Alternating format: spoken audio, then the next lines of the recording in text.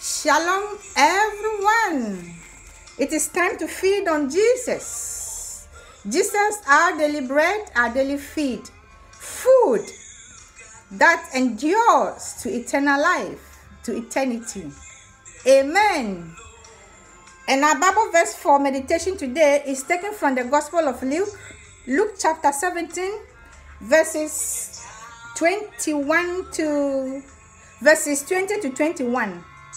Luke chapter 17, verses 20 to 21. And I read, Now when he was asked by the Pharisees when the kingdom of God will come, he answered them and said, The kingdom of God does not come with observation, nor will they say, See here or see there.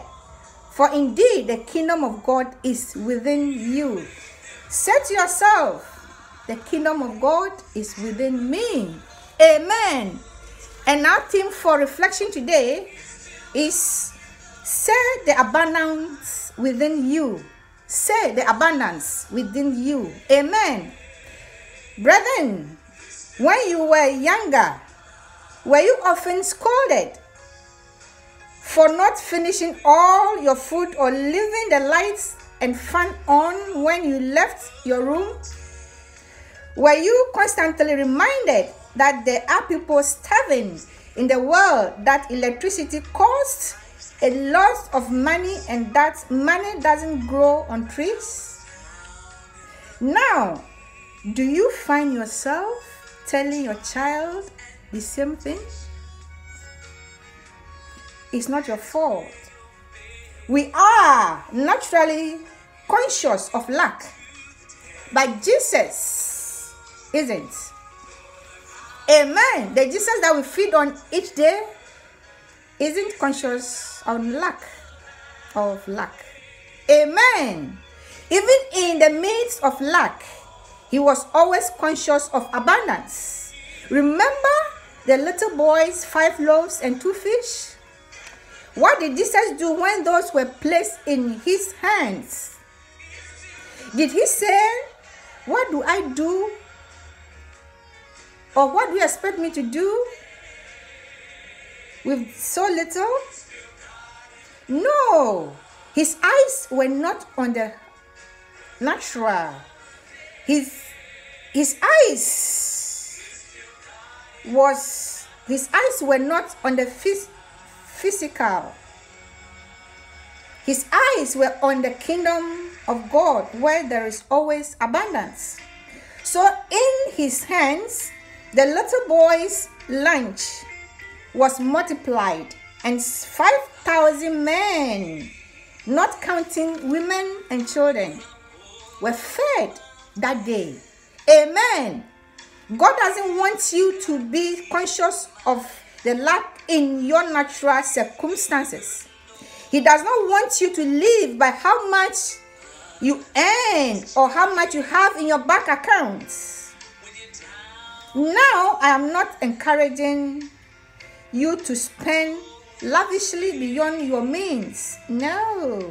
I'm saying that God wants you to be conscious of the abundance of resources in his kingdom right now. Where is the kingdom of God, you ask? Or where is the kingdom, you ask? As long as you have received Jesus as your Savior, this kingdom is in you. Amen. Jesus said the kingdom of God is within you. This means that the kingdom of God is not some physical place. It is within you, and it's where the abundance of resources is. Amen. So if you want to experience abundance of your life, be conscious first of the abundance inside you. Then what is inside you will become a reality on the outside. Amen. Beloved, God doesn't want you to be conscious of the lack you see outside you. He wants you to be conscious of the abundance within you, because his kingdom is within you. God's kingdom of abundance, God's kingdom of supply, of provision is within you. So when you see this, when you believe in this, you see this abundance flowing out from you to bless you, to bless your family, and to bless people around you. Dearly beloved in the Lord, Jesus is the only bread that feeds eternally. Jesus is the only one that bless you or loads you with his kingdom. Therefore, proclaim the abundance of the kingdom in you and pour it out on people, and see you reigning in life. You see yourself reign above the lack in you.